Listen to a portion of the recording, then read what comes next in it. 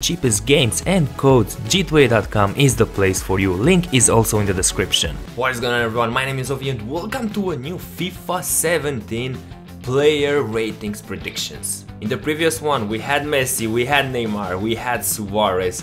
Make sure to check the link in the description, watch the video, see how the Barcelona stars will most likely look in FIFA 17. If you're enjoying this new mini-series on the channel, make sure to drop a like. Let's try and get over 1300, that would be absolutely awesome.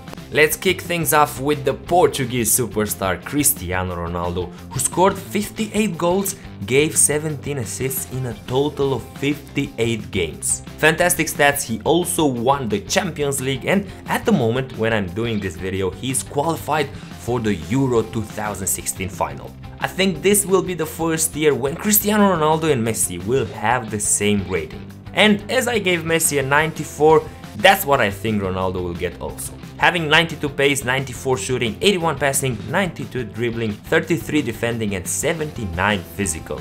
What do you guys think? Do you agree? Do you disagree? Leave a comment below with your thoughts. Next we have Karim Benzema, who had a decent season, scoring 28 goals in 36 appearances. He wasn't the most consistent considering the number of games played, but when he was used, he did his job well. Overall, I don't think his performances deserve an upgrade. In my opinion, he will keep his 86 rating, having 83 pace, 83 shooting, 76 passing, 82 dribbling, 23 defending and 74 physical. Let's get now to one of the players that according to his 2015-2016 season will get an upgrade.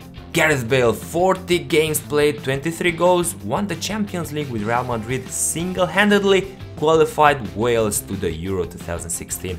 Overall having a fantastic season, and I think he will get a +2 upgrade from 87 to 89, having 94 pace, 88 shooting, 84 passing, 85 dribbling, 62 defending and 81 physical. Last but not least, the top 3 midfielder in the world, the Croatian Luka Modric, is the living heart of Real Madrid and Croatia. He is a crucial player at the midfield with incredible qualities, being good both offensively and defensively.